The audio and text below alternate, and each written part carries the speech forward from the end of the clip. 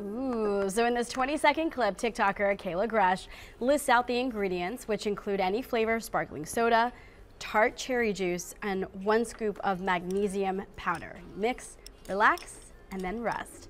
Well, while it's not scientifically proven to work, anecdotally, droves of people have shared positive experiences that the drink will help you doze off.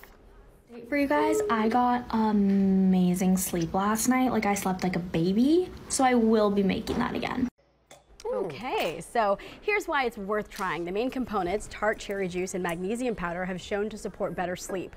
Pharmacists recommend people eat rich foods in magnesium to naturally become tired, while tart cherry juice has high melatonin, which is a hormone in our body that also naturally supports sleep. So outside of Gen Z claiming a new discovery, these active ingredients explain why this drink could actually work. And also, adding this sleepy girl to your routine doesn't come with a ton of risks.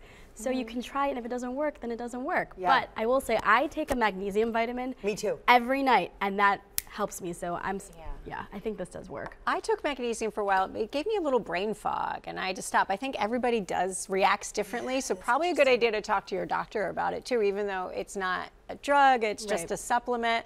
Might be good to talk to someone other than TikTok, but it seems like a good idea. Other than TikTok, right? I don't know. TikTok's not a do you have a hack for? Well, I mean, I was watching her kind of mix it up there. First of all, she had a cute ice cube. Right. It looked like she had maybe like frozen. Did you see that? It looked like she had like maybe a little. It was pink.